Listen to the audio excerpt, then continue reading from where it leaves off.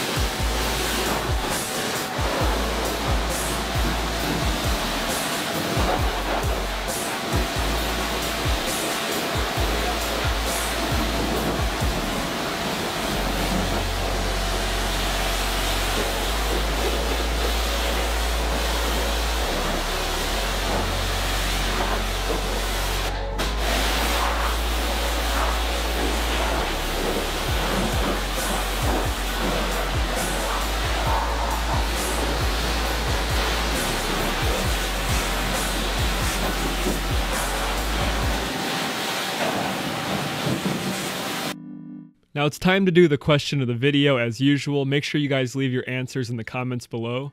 I haven't asked this question in a while, but I actually wanted to know where you guys are from and what's one fun thing you like to do where you're from. So for example, I live in Cleveland, Ohio, and we have a lot of cool parks here and some cool places that you can go visit downtown. What do you guys like to do where you're from? Make sure you answer in the comments below.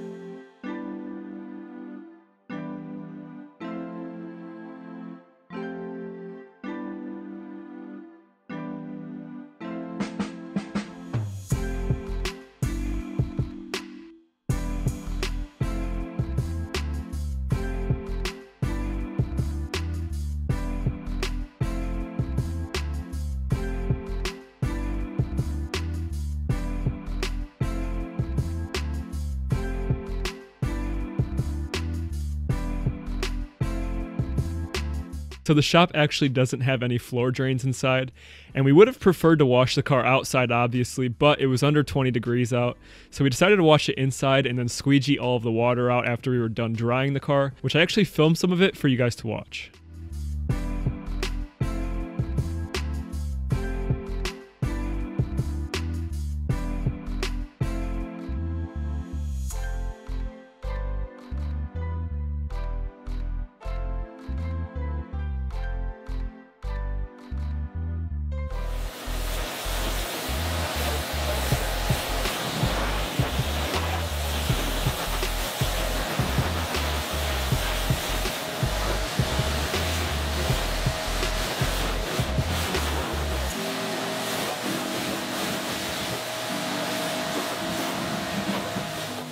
Now after giving the car a good rinse, we sprayed on our iron fallout remover and clay barred the whole car to get as much of the contaminants off the paint as possible before going into the polishing stage.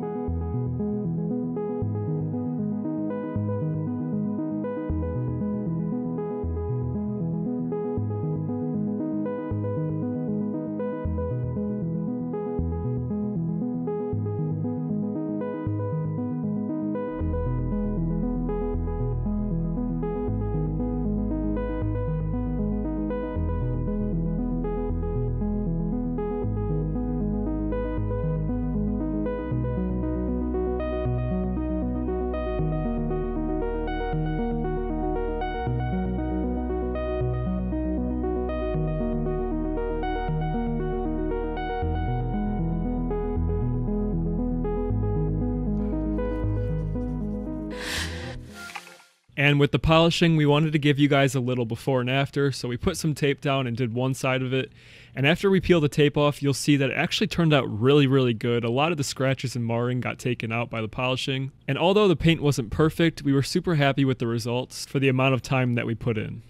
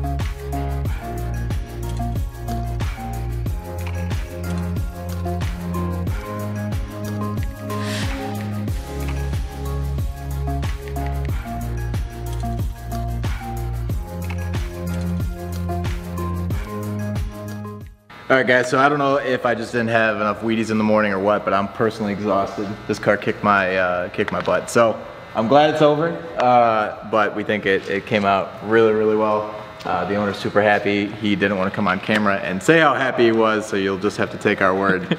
But yeah, aside from that. Yeah, if you guys enjoyed the video, make sure you give it a thumbs up for us and subscribe to the channel. And other than that, we'll see you guys next Friday. Peace.